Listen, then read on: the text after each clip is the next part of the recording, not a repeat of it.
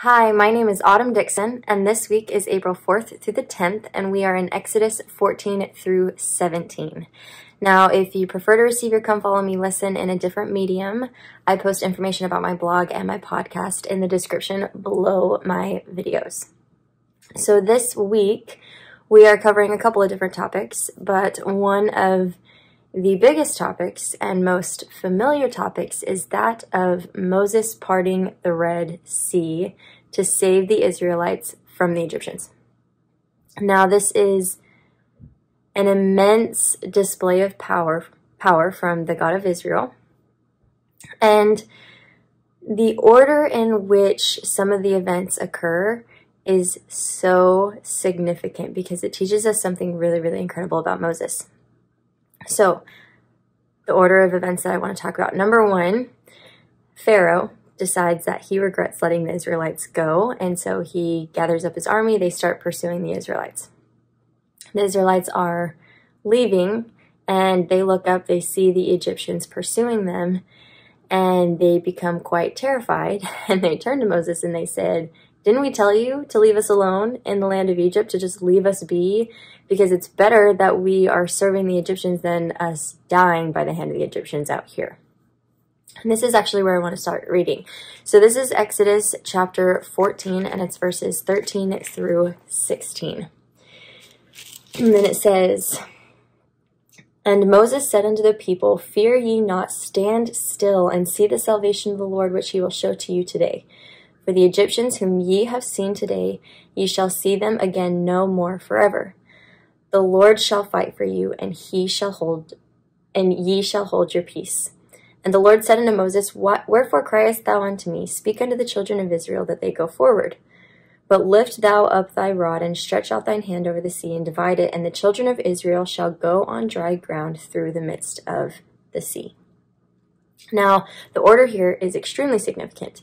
And the reason that I say that is because if you pay attention to when Moses actually encouraged the Israelites, it happens before the Lord encourages Moses. So the Israelites are like, "We're so afraid, we see Pharaoh." And Moses is like, "Stop it. The Lord is going to fight your battles and you're going to hold your peace." And then the Lord comes forward and he was like, "Don't look at me. Tell the Israelites to move forward and the sea is going to part," right? Hold up your staff. Moses had the faith before he even knew what was going to happen. He didn't even turn to the Lord and say, "Hey, are you going to save us?" Right? He had so much faith. He knew the miracle was coming, even though he didn't quite know what it was. Now, we've looked at their reactions. We've compared the reaction of the Israelites and Moses, right? The Israelites looked up. They were super afraid. And then there was Moses, who was very faithful.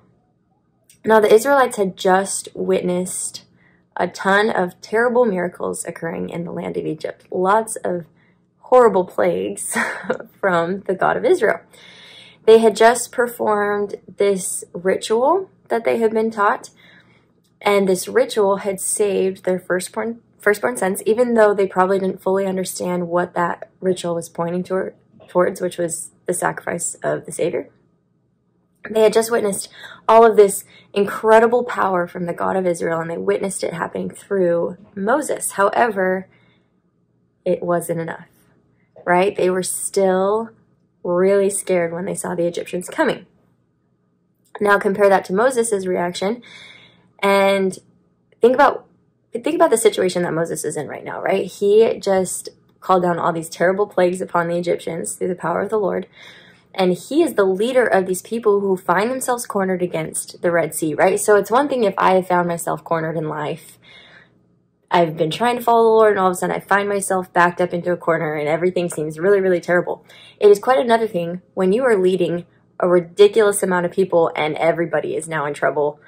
Moses didn't turn around and shake his hands at the fist, fist at heaven, and is like, "Don't you know that they're counting on me? Like, why did you lead me to lead them here to the Red Sea where we're all going to be killed by the Egyptians," right? No, instead, Moses is like, "The Lord is going to fight your battles." And that is also significant to me, right? Moses is like, "The Lord is going to fight for you." And I think that that's significant because the Lord doesn't actually fight for the Israelites, right? There's no battle. Instead, he parts the Red Sea, Israelites go through, water swallows up the Egyptians. And I think that this is significant because I'm picturing this happening in real time. We have Moses, and he sees the Egyptians coming, and he's like, I've been here before. The Lord is about to work an incredible miracle. I don't know how we're going to win this battle, but we're going to win this battle. And the Lord is going to fight these Egyptians, and we're going to be fine, right? But the Lord's like, yes, Moses, I'm going to show up, but I'm not fighting. In fact, you're going to stick up your staff, and the water's going to part. That's actually how you're going to escape, right? Moses didn't actually know what was going to occur. He didn't know what miracle was coming. The Lord hadn't even told him that a miracle was coming. Moses just had faith and knew that something was going to be coming. Now, how do we get to that point? When we find ourselves cornered against the Red Sea, enemies closing in on all sides, how do we get to the point where we don't even have to turn to the Lord anymore and be like, hey, remember me?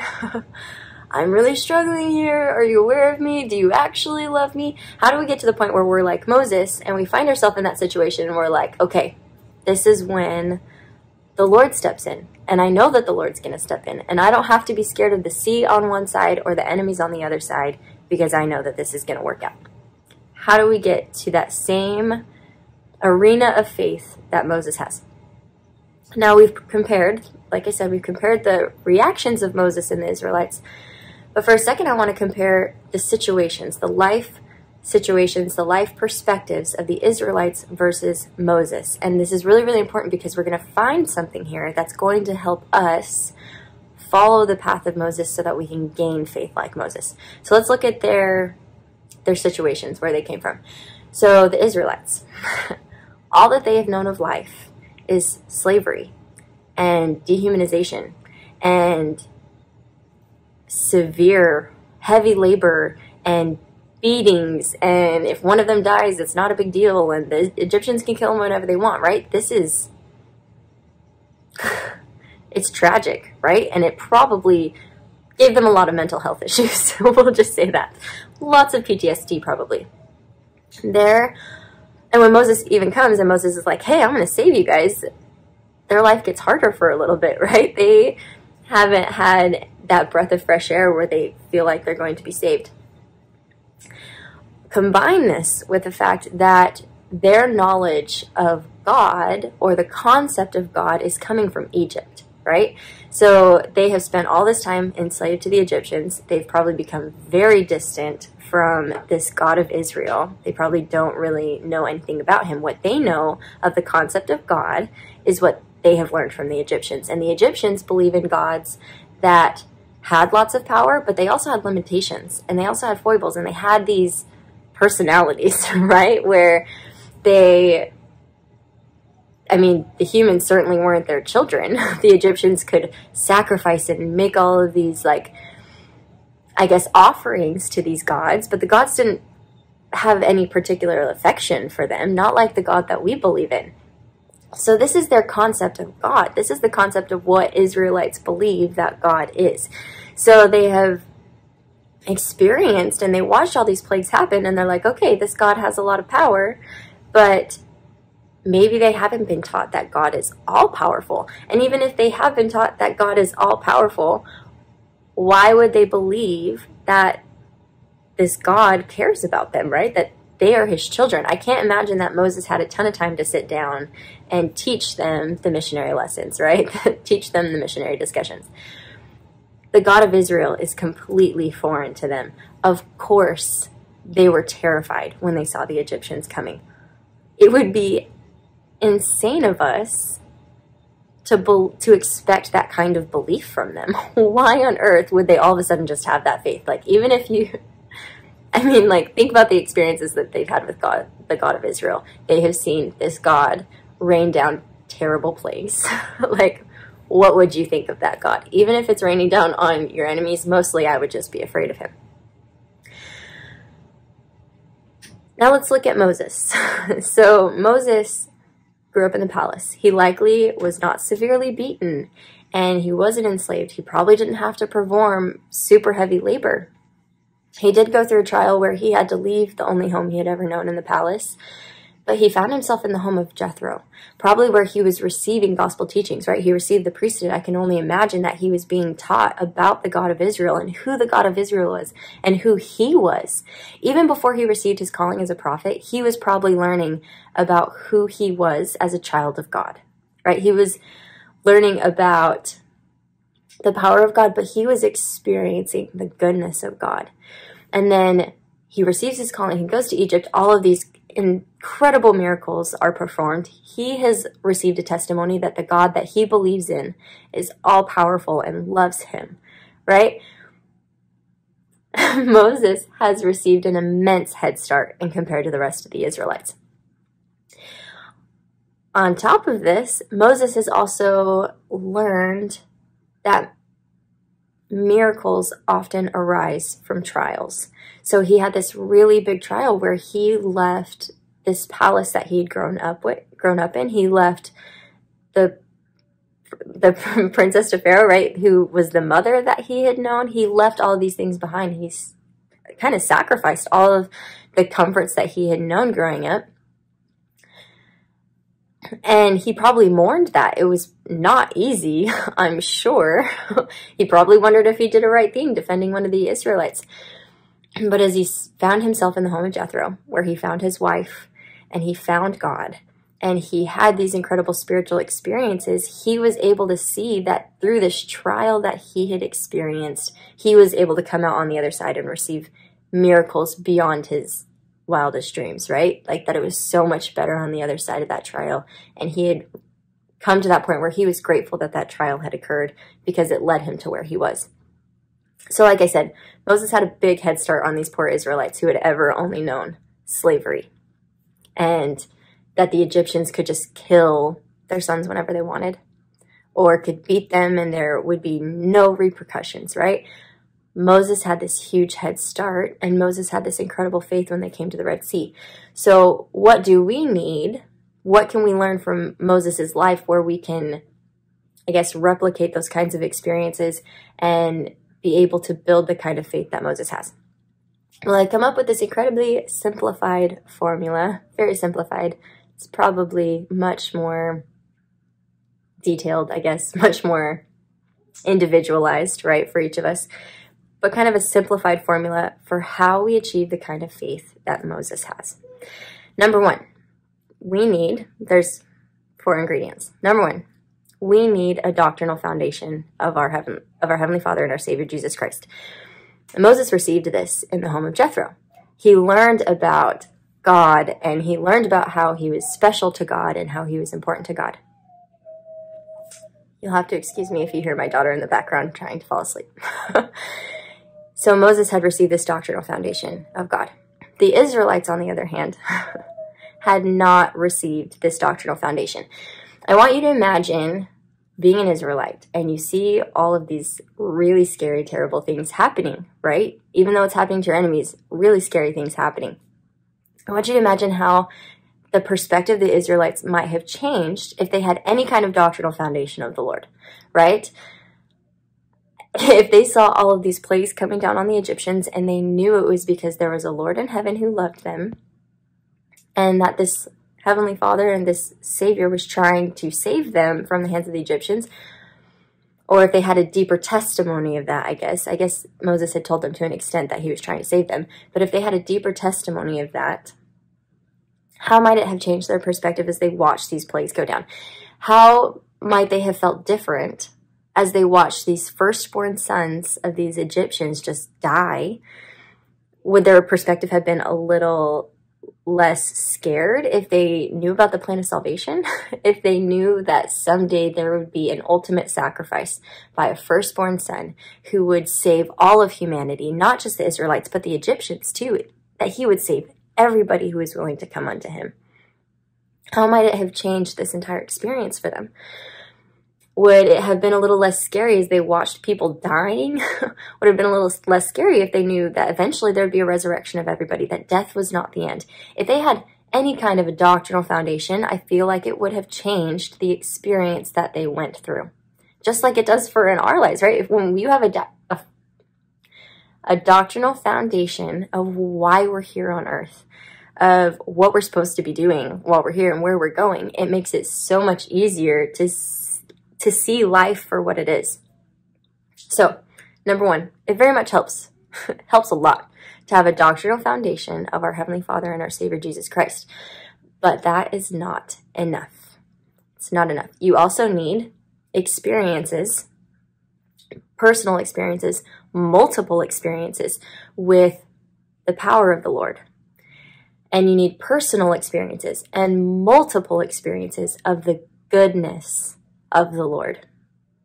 And then the last one that I want to talk about is you need multiple experiences of trials becoming miracles, right? In order to build up this kind of faith that Moses had when he ran into a new trial, when he ran into a new dead end. So I talked a little bit about this doctrinal foundation and how your perspective of everything that you're going through can shift when you have just a little bit of a testimony of who Jesus Christ is. The second two kind of go together, those personal experiences and those multiple experiences of the power and the goodness of God, right? So you can receive a testimony that God is real and that he loves you. You can kind of receive a testimony of that. But until you've tasted of it over and over and over again, you don't really know, right? I've always found it interesting how often in the church we emphasize this idea of, oh, go home, kneel down, and pray and receive a testimony that he loves you.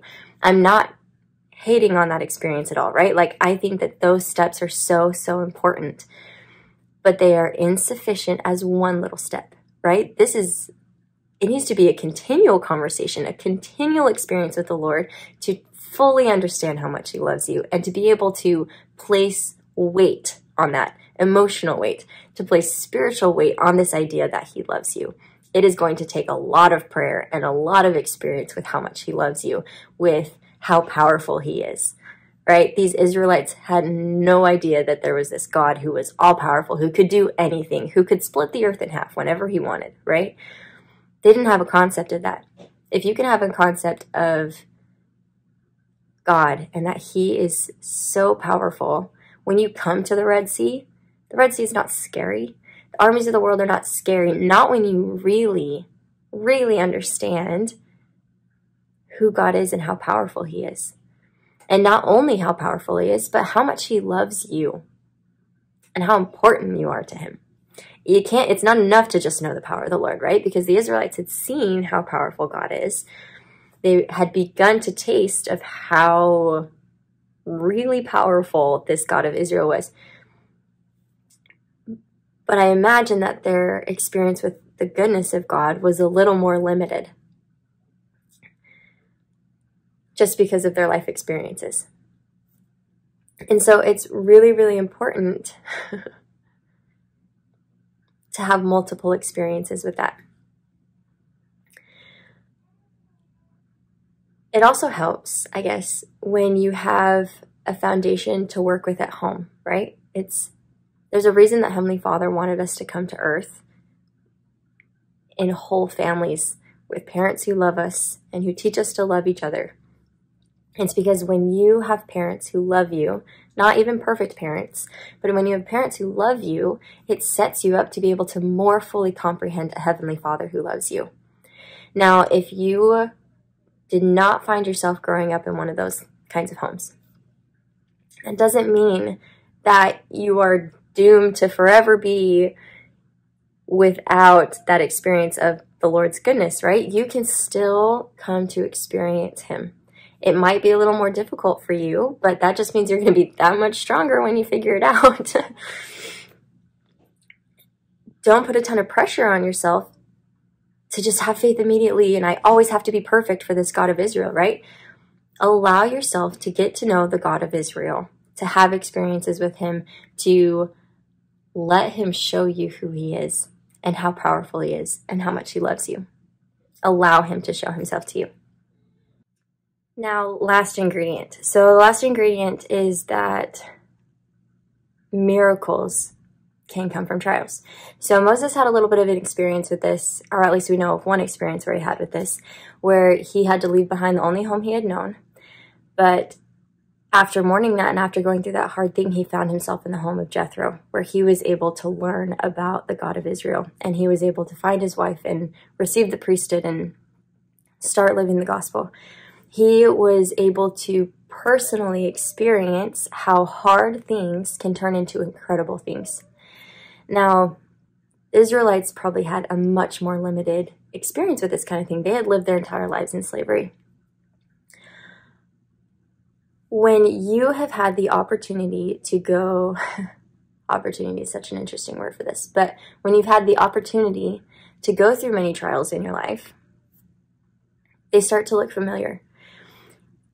When you hit Red Sea after Red Sea after Red Sea, eventually you start to recognize it and you're like, hey, this is when the Lord steps in. You no longer have to turn to the Lord and be like, hey, do you still remember me? I have enemies all around me and I'm really, really scared. Don't you even care about me? Can you really do everything that you say you're going to be able to do? Eventually, you've run into enough Red Seas and you've had enough experiences with the Lord and you have come to know him fully enough that you don't even have to ask. Just like Moses didn't ask, right? He got to the Red Sea, and when the hard thing happened, he didn't say, hey, don't you know we're still here and I'm supposed to be leading these people away from Egypt? Remember how you told me to do that? He didn't have to do that because he'd had enough experience with the Lord. He had come to know the Lord enough that he didn't have to ask. He knew it was going to happen. He trusted it. It happened enough, and he felt close enough to the Lord that he trusted the Lord. Coming to the Lord, to know the Lord, is like coming to know anybody, except he happens to be perfect and all-powerful and loves you perfectly. When you have these multiple experiences, I think sometimes we put all this pressure on ourselves to just trust him immediately and to believe in him immediately. But the Lord doesn't mind if we take our time in getting to know him, right? When you continue reading in these chapters, the Israelites go through all these wonderful miracles. They go through the plagues. They're saved in the Red Sea. And then they're like, yo, Moses, you gonna let us starve? And even though they're really sassy about it, the Lord is like, here's some manna, even though you have the spiritual capacity of a 2-year-old and I deserve a little more gratitude than this. Here's some manna for you, because I know that you're still spiritually young. The Lord does not get angry at us for being spiritually young. He allows that growth period in which we get to test him too. He's testing us, but he allows us to test him, to get to know him, to come to taste of his goodness, to come to taste of his power and his ability to save us.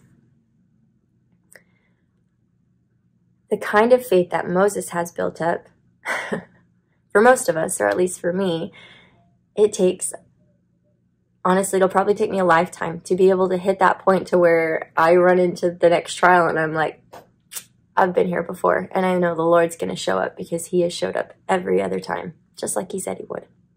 Even though in the beginning I didn't know how it was going to happen.